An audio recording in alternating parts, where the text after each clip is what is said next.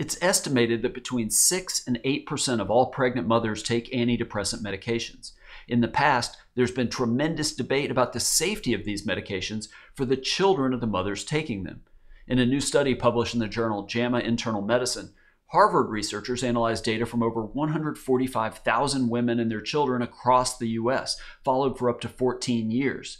They found that taking these antidepressants did not harm the cognitive development or future behavior of the children. They observed that using antidepressants during pregnancy was not associated with autism, ADHD, or speech, language, or learning disorders. I'm Dr. David Geier.